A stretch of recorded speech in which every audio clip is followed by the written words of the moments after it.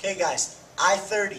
The point of this class, first of all, a lot of guys from the top of guard, they reach, they push on the neck, or they masapão choke. We have to know, first of all, feel comfortable. Always got to defend your neck. Just because I say it won't work, I've almost been put to sleep with masapão from inside, from me on the bottom. So like, you do have to take it seriously if you start feeling it on your neck. But it should be easy to defend. We should feel safe with this. The choke, I grab my left hand on the lapel, my right hand holds this way. So left hand holds thumb up, right hand holds thumb towards me. And I'm going to push that way. So I get my weight up on him, and I'm going to make him tap. I don't recommend this choke, but a lot of guys do it. A lot of guys do that, or they watch Friday the 13th, and they choke like this. Same thing. Especially when the guy stands up. That's what we're going to be focusing on for this class, like that. You're going to see it a lot. Whenever I go to the white belt tournaments, I always think, man, hope we have this technique well. So now, Brian, give me on top, please, sir. Right here. First, defending the position.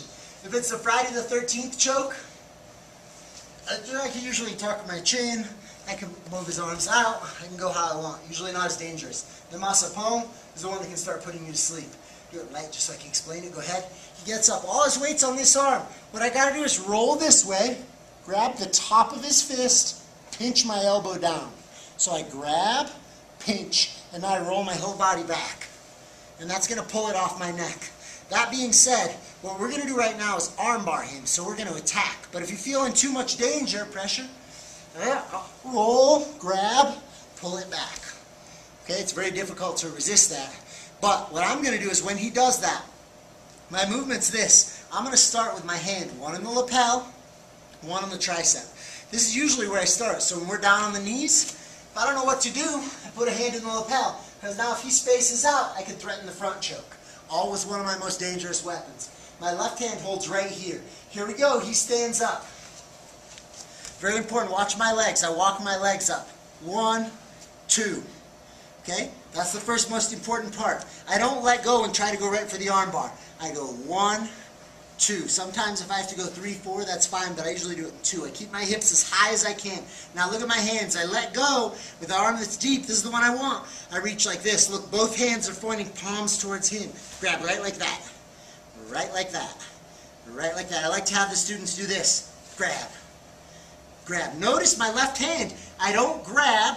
I just go like this around it and I pinch. Pull that arm out. He doesn't realize it as being as dangerous as it is, but his arm gets very stuck. Kind of like if you have children, Curious George sticks his hand in the bottle and he can't get his hand out. Right here I make a small hole and now his hand is bigger than his wrist. So here we go. Boom, they practice. Walk the legs up, switch. Now this is palm away because what I'm going to do now is pivot my body, come around on the armbar. Now, bop, there's my armbar. The next thing that we practice from here is immediately I'm going to try to sweep the guy. So if I get the arm right away, that's great. Don't put your weight down yet. But when the guy puts his weight down, sometimes I don't get it right away. So notice, he's a table with 3 legs. 1, 2, 3.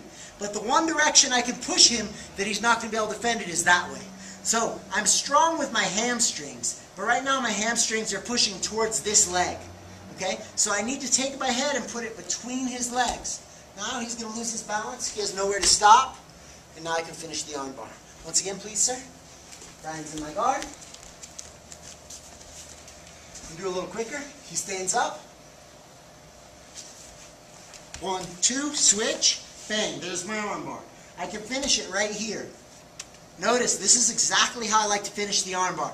From the guard. I get good leverage. I can come up higher right on his wrist. Bent with my elbow, bang, there's my armbar. What happens is the guy doesn't, he puts his weight down on me, so right away I'm spinning and getting ready to sweep. Right back up. Sometimes, spin around so I face the camera, please. The other way. So here I am.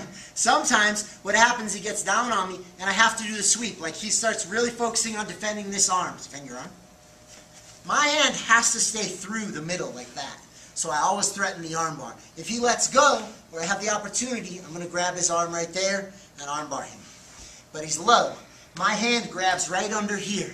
So if my right hand was in for one reason or another, stick my left hand in, take my right hand out, fish between his legs. I want to get my head between his legs. So I push, push, push, push, push, get there. Now my hamstrings go and I can lift and it pushes him right towards the table leg that he's missing.